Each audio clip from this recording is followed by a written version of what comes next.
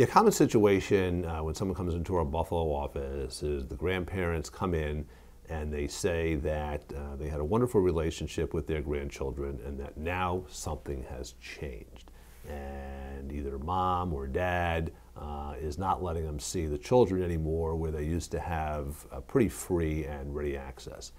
And what I tell them is there's no hard and fast formula which will tell you whether or not and how much access you're going to have with the children. So what has to be done in a situation like that is you have to file an application with the court,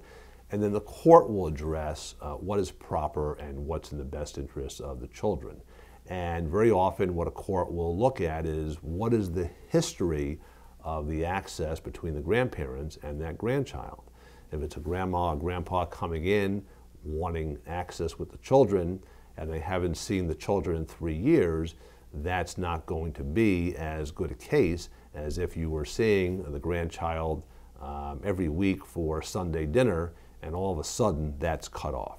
So the facts and circumstances are different in every case, but there are applications that can be made by grandparents, grandma, grandpa, either on the mom's side or the dad's side, to establish access with the grandchildren.